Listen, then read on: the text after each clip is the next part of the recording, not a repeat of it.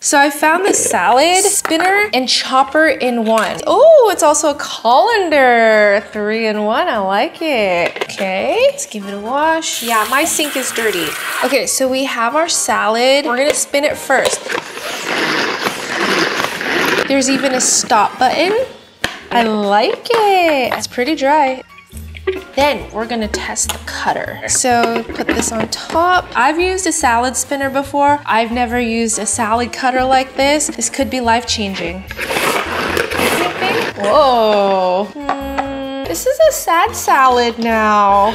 Oh, it just whacked it and it just does not look like an appetizing salad. I'm sorry. This could have gotten a high score. I'm gonna give it a 6 out of 10.